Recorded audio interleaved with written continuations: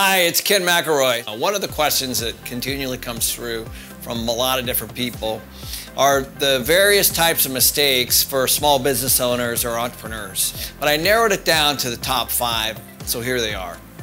So I think the number one thing that most entrepreneurs do is that they focus on the money too much. And so they focus on the raise or the money that they need for a property or for a business or for an opportunity. The second thing, they expect immediate success. The other thing is that they always try to do everything themselves. Everything has to go through them. They're very controlling and they don't delegate at all. The fourth thing is a lot of businesses don't use social media.